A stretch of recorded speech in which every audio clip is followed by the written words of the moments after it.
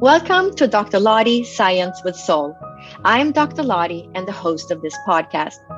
I'm a physician, medical intuitive, evidential psychic medium, international keynote speaker, and author of Med School After Menopause, The Journey of My Soul, an inspirational story about transformation, healing, and spirituality, which won first place in the category of spiritual leadership in August 2021 from Living Now Book Awards. This award recognizes truly world-changing books that contribute to positive global change.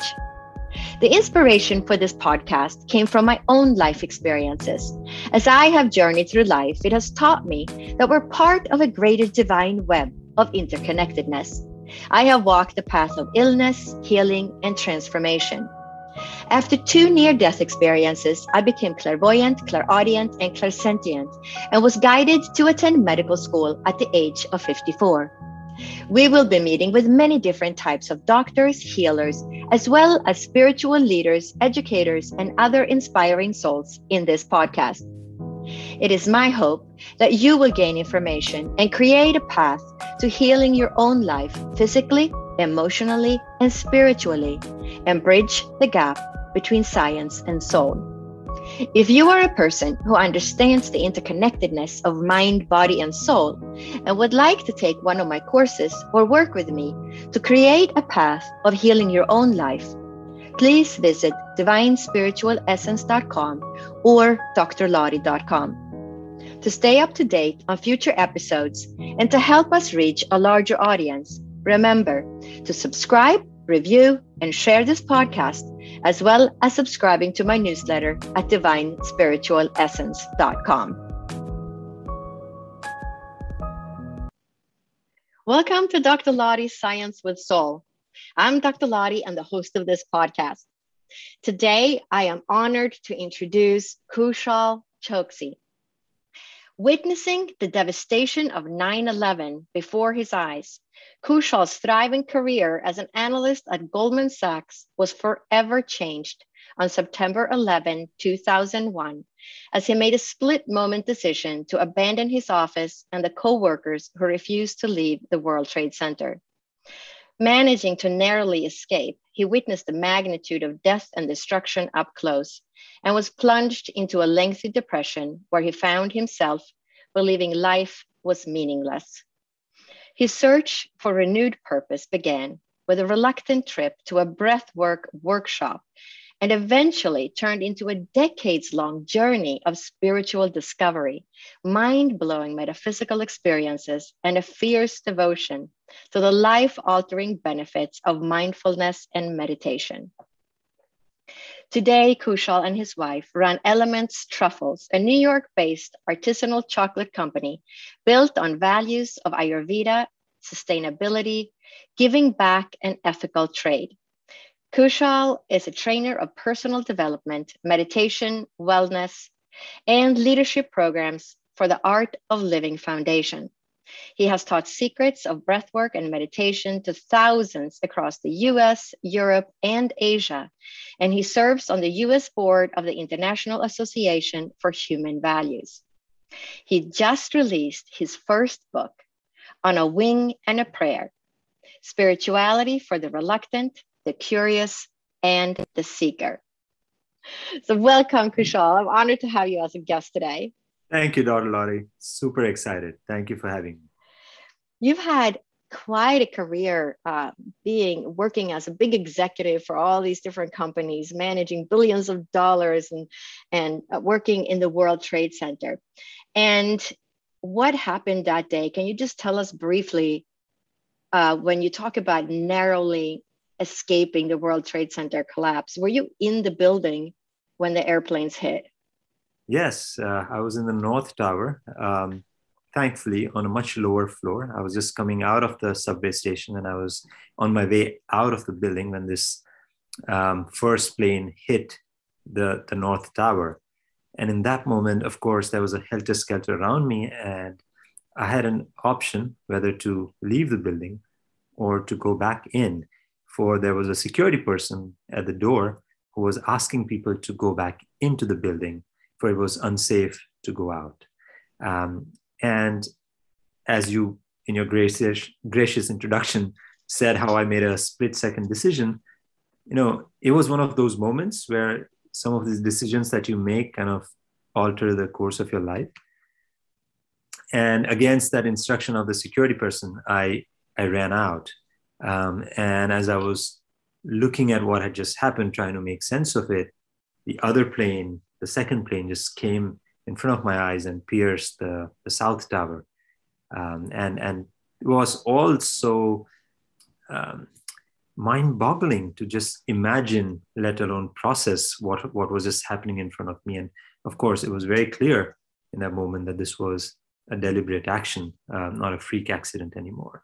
But an event like this, watching death from such close quarters, created a momentous shift in my life, in my personal life, and it changed everything about how I looked at life in general. Wow. And then you talk about in your introduction about how then you plunged into this depression. And so how did you get out of that? How did you find the meditation and breath work, and what impact did that have on you? I don't know, Dr. Lottie, if it was depression, but it was definitely a strong sense of disinterest. There was a part of me that was thinking that I was feeling grateful. I was thinking, yes, I'm so happy. I'm so lucky that I survived. So on part of me that had this renewed sense of enthusiasm to finish the unfinished business, if you will, to complete living that American dream that I had come to live in this country as an immigrant. So there was a renewed sense of urgency from one part of my psyche. But then the other part of my being was saying, but then what's the point of this? What if something like this were to happen again and you're not so lucky the next time? So it was like, like driving a car with the gas pedal and brakes on at the same time. Two different diametrically opposite push and pull. And that created a sense of void. It created a very unique feeling I'd never experienced before. I think the first time I perhaps questioned if there was more to life than just this rat race that I was completely consumed in. And as I tried to make sense of it, with the tools that I know or I knew in that moment, which was just traveling the world or trying different things, changing careers and all that. And nothing seemed to help me in that moment. It would bring a temporary rush, a temporary feeling of euphoria, but then I would come back to that feeling of, no, there has to be something more.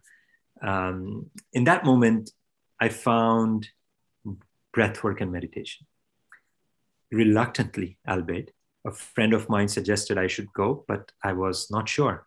I said, I don't want to go because isn't meditation something you do when you're done with everything life? Isn't it something you do when you're retired? I've heard meditation takes the edge off, and I'm not ready for it yet. So my mind was coming up with all these funny excuses. Funny looking back, of course. In those moments, they appeared very real. But this spiritual master, Sri Ravi Shankar, was traveling to New York from India, and he had this public event. So I somehow end up there. And the first time I experienced meditation, he led everyone through guided meditation. And the very first time I experienced that stillness between two ears, all my intellectual concepts kind of for the first time morphed into a tangible experience.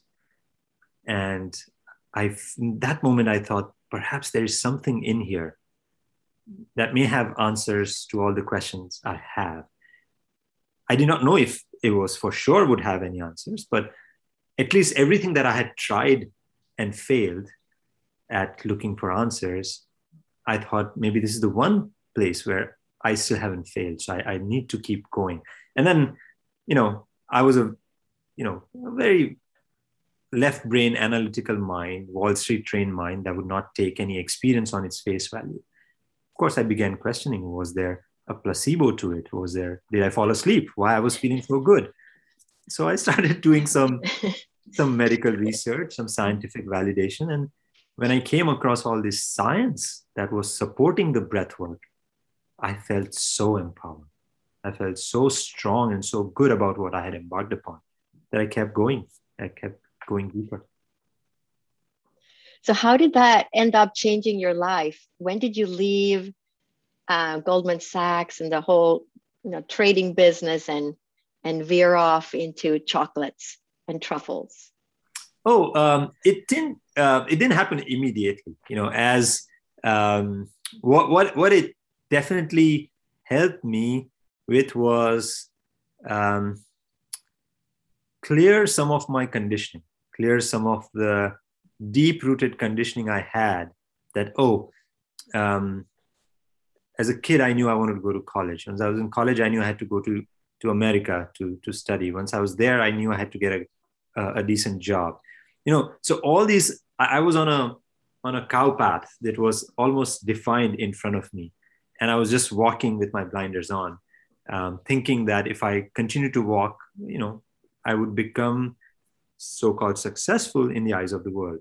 But as I had my red pill moment, if you will, I realized, life was too short to be playing safe. I really wanted to listen to my own voice that was coming from within. And I realized that I had to do things that I really wanted to do, not just what world wanted me to do. And so my first change was change to a startup, which was again in the field of finance. But I gave up a promising 9 to 5, or I should say 9 to 9 career with an established firm to join a completely nondescript startup. And I was then employee number 1 on that startup. And after the success of that startup, I started a tech startup, and then my third startup was a chocolate company, a chocolate startup. Something that my wife and I always thought we should do something together. She was also on a trading desk on Wall Street, and we used to live like roommates, seeing each other barely on weekends. And we said, you know what, enough. Let's just do something that A, creates some impact, and B, is something we're really passionate about. And when we made the list of things, 2 things kept coming up: chocolates and meditation. And we thought, wow, let's marry these 2 things together. And Ayurveda chocolates were born. So that's how we created this our little food startup, without any background in food, without not knowing anything about chocolates, just accept that they taste amazing, and that we wanted to create something that was so wholesome, and bring that to the world. And that's how it started. I love it. And so you went through a major transformation that you just said, okay, I'm going to go change my life and I'm going to follow my passion. So how long had you been in the finance career when you then made the switch into just following that passion of, doing the chocolates? Well, I was in finance for almost 10 years. And after that, I had another startup, which was a tech startup. And I was with that for about three years. So given here and there, almost 14 years before I started my own chocolate business. Wow. But I've learned from someone like you, it's never too late. It's never too late, right? It's never too late. All you listeners out there, just go for it.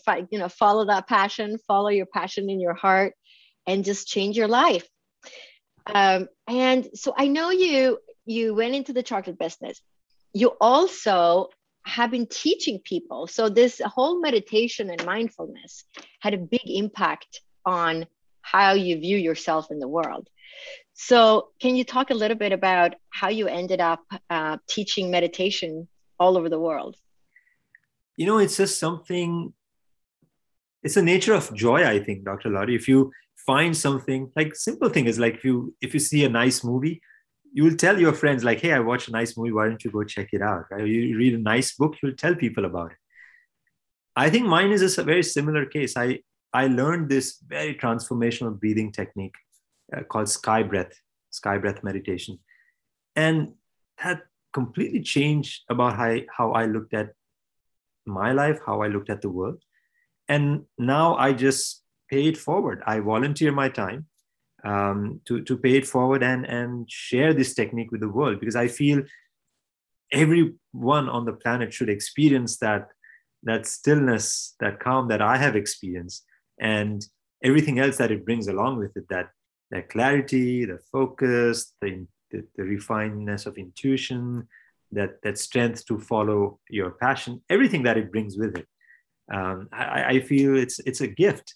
And so I learned first. And then another thing I feel is when you teach something, two people learn, the person who's there in front of you and you.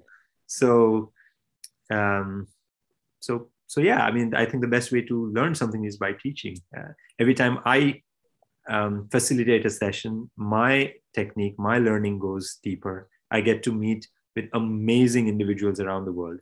And that's a beautiful, beautiful part of my life where I get to give back and benefit at the same time. So if there are listeners out there that say now, wow, I would like to learn how to meditate from Kushal, how do they sign up for something? How do they find your classes? Is it just through the organization, or do you also do it privately? No, I do not do it privately. I teach through organization, through this nonprofit organization called the Art of Living Foundation. So you can go on Art of Living Foundation and look for Sky Breath Meditation and as me as an instructor. Or I also list the same program on my website. My website is kushalchoksi.com, my first name and last name.com. And towards the end of the bottom of the website, towards the end of the page, my upcoming workshop would be listed. But again, when you click on it, it'll still take you to the foundation's page and you will sign up there. But yeah, I would love to facilitate, a program with your listeners, Dr. Lottie. And yeah, that's how you get in touch. Right. And so now looking back at your life, working in finance and the stress and 9 to 9, what advice would you give to the people that are still in that rat race? Do you think that they would benefit from learning meditation? Oh, absolutely. I think follow the heart, right? If your heart is in that world, by no means do not give up. Go with all your heart. I mean, I learned so much on my Wall Street in my Wall Street career. I would not, if I were to do it all over again, I would still perhaps do that. So it was an amazing run. Only thing that if I could change about that was finding this way to deal with the stress that it brings along. When I used to work on a trading desk, it used to be intense. The kind of pressure that you go through in the matter of hours, it's something I've never experienced, ever before. And it's just because the stakes are so high. You're dealing with so much money in that moment, and it's a very responsible thing to do, and a small action can create big impact, positive or negative. And so I feel that stress is unavoidable, but if you have a practice like this under your belt, the way you respond to it becomes very different. The way you deal with those stressors of Wall Street, it's completely different when you have a tool like this of a breath work and meditation. Like I very remember for the first time when I thought that this practice really worked is after learning this, after it was about a couple of months of practicing it, and there was a meltdown moment in the markets, and how this animated the trading desk becomes. People start shouting, throwing the phones, swearing, screaming. And I would usually participate in all that. But this afternoon, when the hell was breaking loose, I was just composed. I was just calm. And I did not let that everything around me kind of turn me into that. I was very much in control of the whole situation about myself, to the extent that my boss towards the end of the day came to me and said if I was okay, that, what's wrong with you? You were very quiet. Is your health okay? And I was like, oh, this is only thing that has changed is this, and perhaps this is working. So yeah, Wall Street is an amazing place to grow, but having this can, in my experience, my personal experience, perhaps can add rocket boosters to the progress. So in this meditation, now some people will say, oh, it's so hard to meditate. I can't let go of my thoughts. And I, think of the grocery list and all the things I have to do. So how do you calm the mind, and how do you get rid of all the thoughts in your head? It's a fantastic question, Dr. Laurie, because I was one of them. I, for once, could not meditate because I did not know how to get rid of thoughts.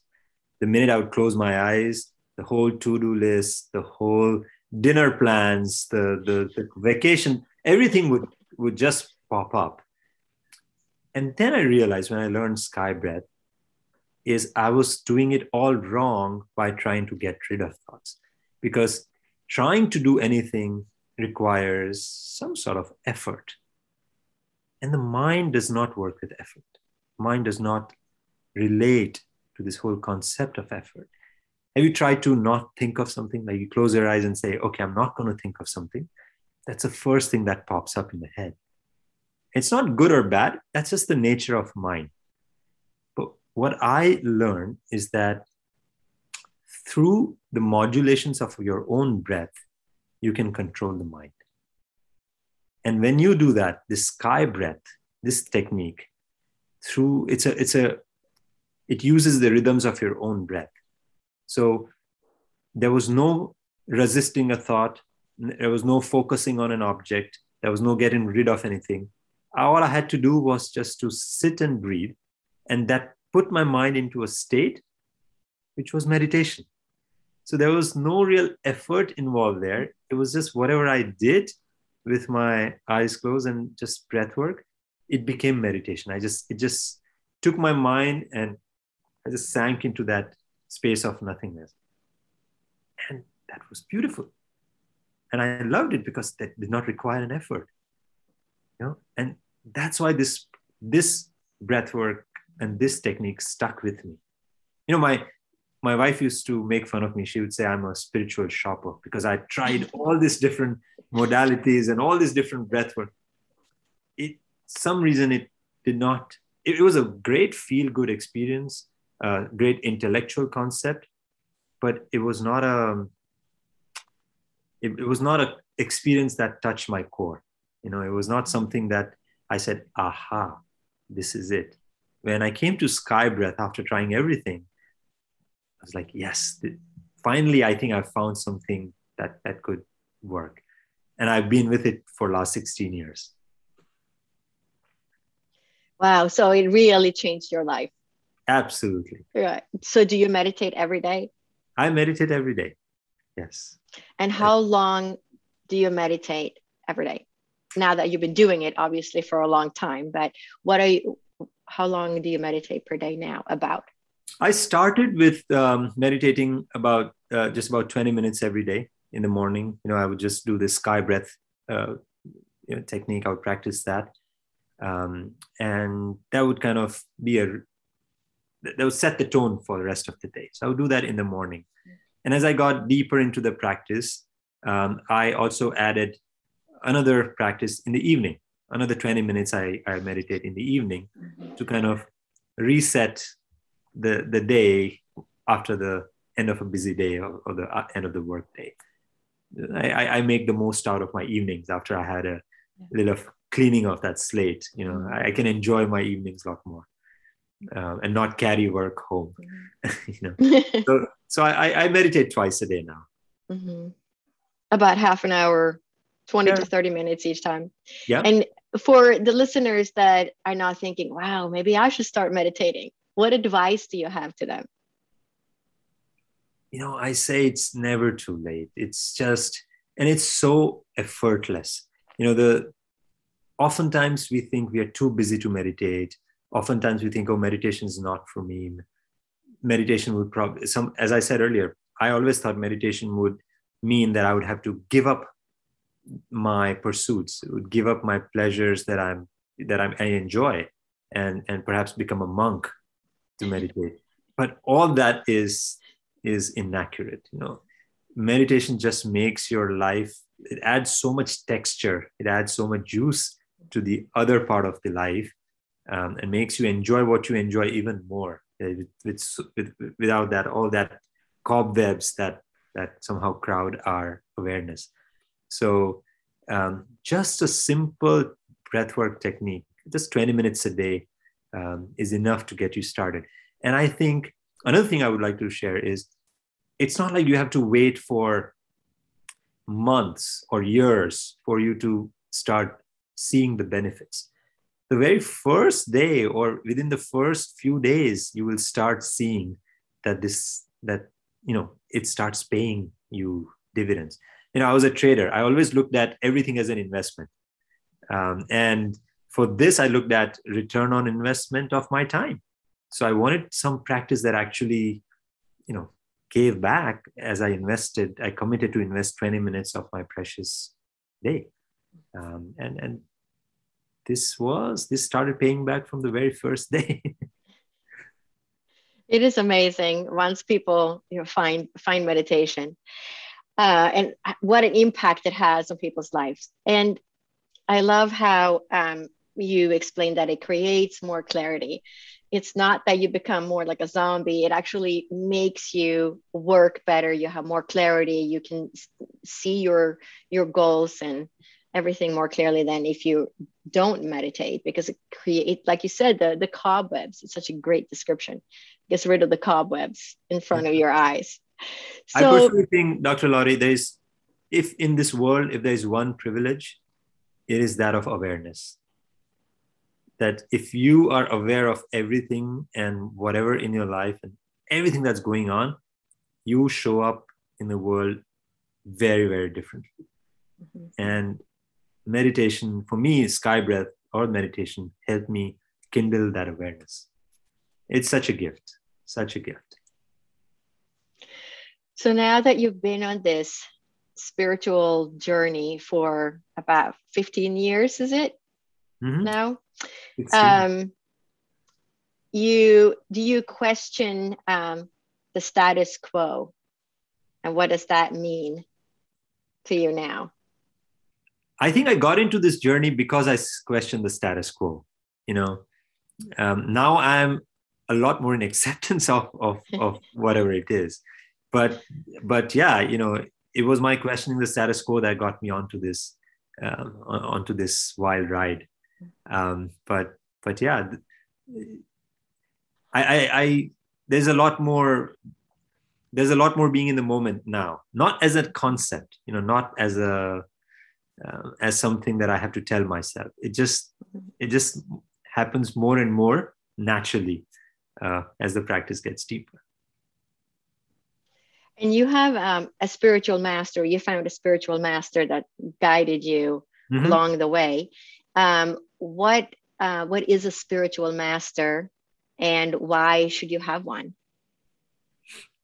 I would have given you a very different answer if you had asked the same question perhaps 20 years ago or 15, 16 years ago. Because I always thought that there was no need for one. I was actually averse to the concept of a spiritual master.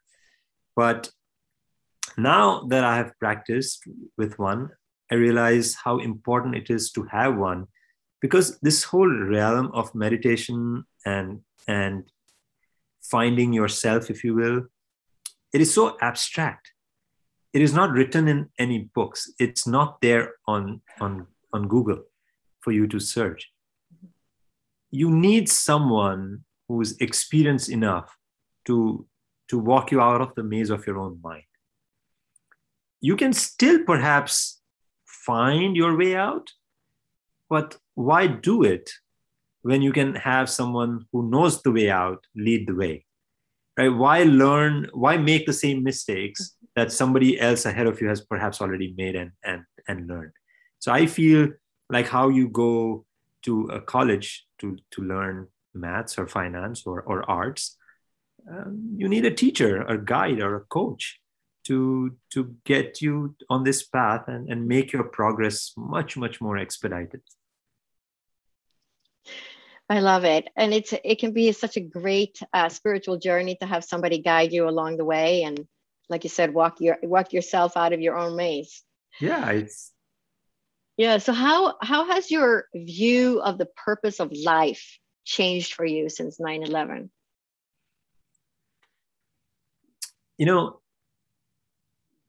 I did not even think if I had a purpose back then.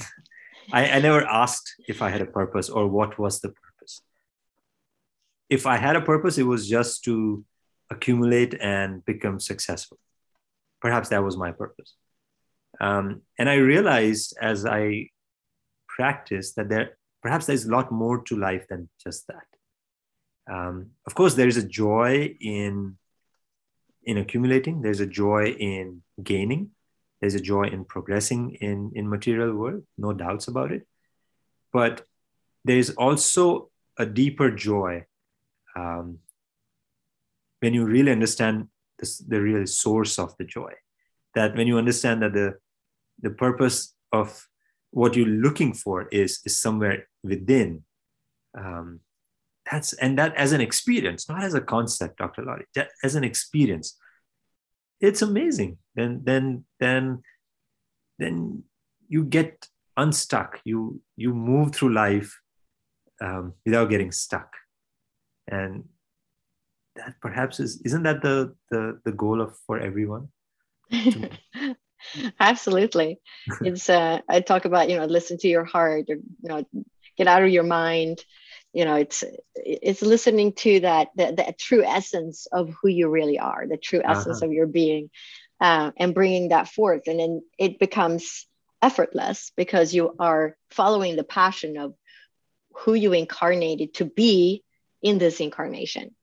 But it's when we might be productive, right? And we're driven, but there is a difference because you're just driven to do things because you were told to go after these goals versus manifesting your calling in life, which is very different, right? Yeah. So you're just finding that true essence of who you really are and why you incarnated and what is your life purpose, and listening to that. But I think that is so hard because we're so trained in school and become something, and the title and the status and making money and doing all these different things that we sort of get lost in that, and we end up in the rat race without even knowing how we got there.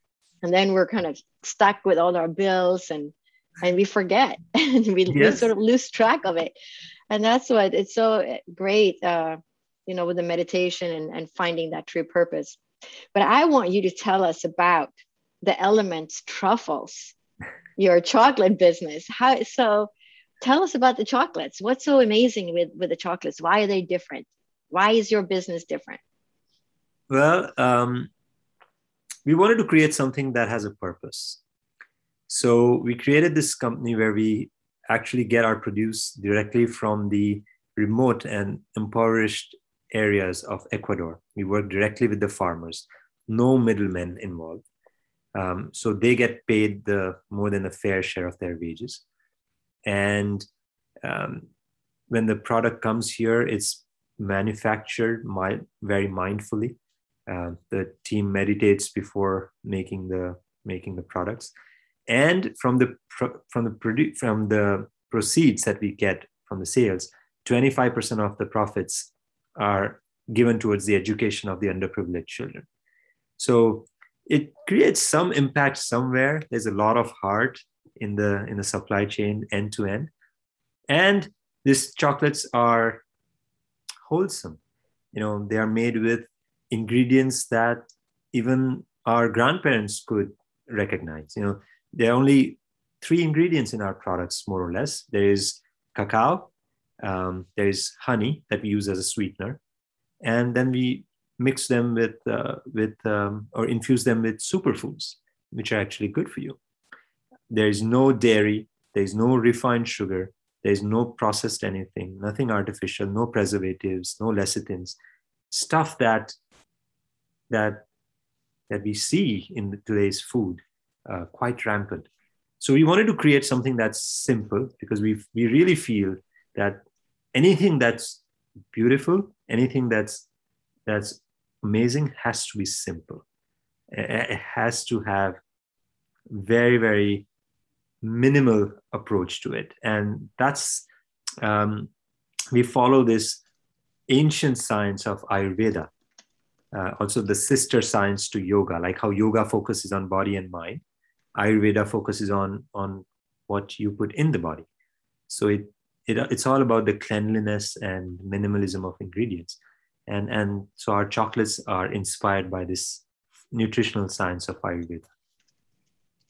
I love it. My mouth is watering just listening to you talking about the chocolates.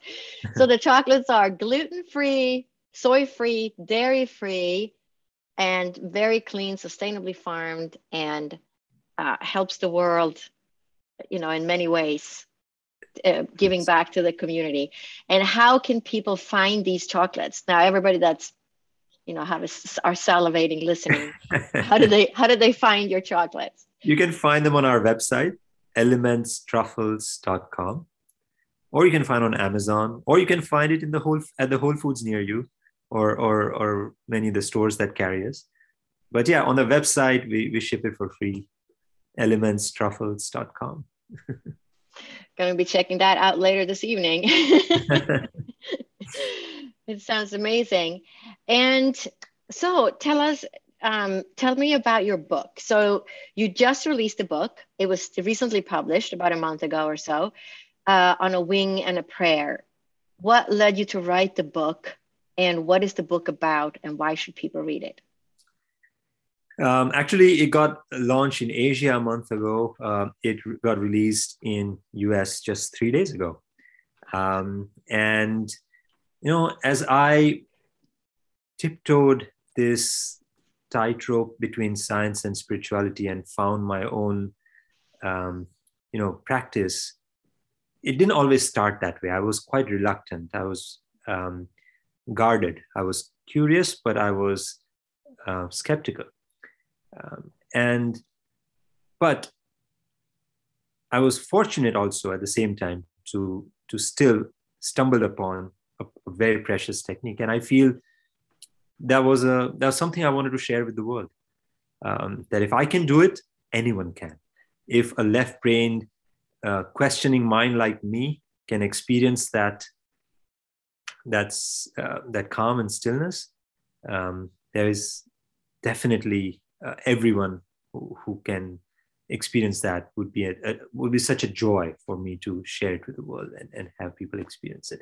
So that was the only motivation for me to write this.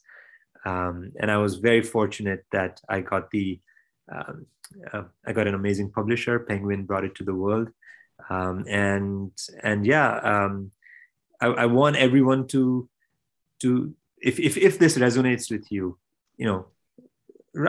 talk to me, write to me, and I would love to talk more about this breathwork meditation with you, and we can together explore how deep the rabbit hole goes.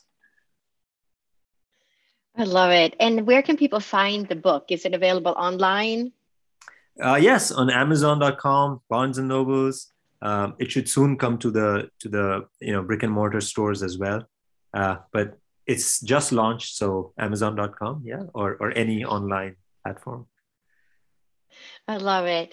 And before we wrap up, can you again tell the two websites, the chocolate website and your own website? Yes, the chocolate website is Elements Truffles, Elements with an S and Truffles with an S.com. And my personal website where you can find about the book. My Sky Breath, upcoming Sky Breath workshop is kushalchoksi.com. My first name and last name.com. I want to thank you so much for coming on the show today and sharing all your wisdom. And I will put the two websites in the podcast notes. So you can just go to the podcast notes and click, and you'll find his website and his chocolates. So again, thank you so much, Kushal, for being my guest today. Thank you, Dr. Lottie. It's been an honor. I hope you enjoyed listening to this episode of Dr. Lottie Science with Soul. To stay up to date on future episodes and to help us reach a larger audience, remember to subscribe, review, and share this podcast, as well as subscribing to my newsletter at divinespiritualessence.com. If you are a person who understands the interconnectedness of mind, body, and soul, and would like to take one of my courses or work with me to create a path of healing your own life, please visit divinespiritualessence.com or drlottie.com. My book, Med School After Menopause, The Journey of My Soul, an inspirational story about transformation, healing, and spirituality, which won first place in the category of spiritual leadership in August 2021 from Living Now Book Awards, is available online at Amazon as well as other online platforms worldwide. If you are a person who understands the interconnectedness of mind, body, and soul, and would like to take one of my courses or work with me to create a path of healing your own life, please visit divinespiritualessence.com or drlottie.com.